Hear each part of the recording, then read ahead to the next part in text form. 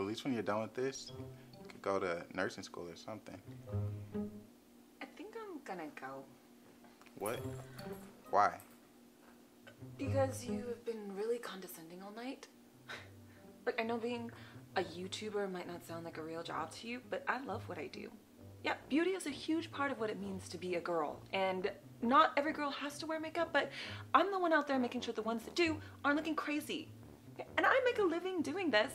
Okay, I'll have you know that my last video, These Lips Don't Lie, We're Still Juicylicious from the block, just passed 2.5 million hits last week. Okay, and maybe I didn't go to the Academia of Harvard, but it took me 3 times to pass my master bleaching class before I could finally get my cosmetology license. And this patch of hair, it's never gonna grow back, okay? So you can just keep your big fat mansion and your St. Bernard and your suede couch. It's like butter on my hands, okay? And you can just shove it. I can find my own way out. And before I do, I'm gonna say thank you to Chef Zulu because he was the best part about tonight, okay? He put extra chocolate drizzle on my triple layer chocolate souffle. You should talk to him.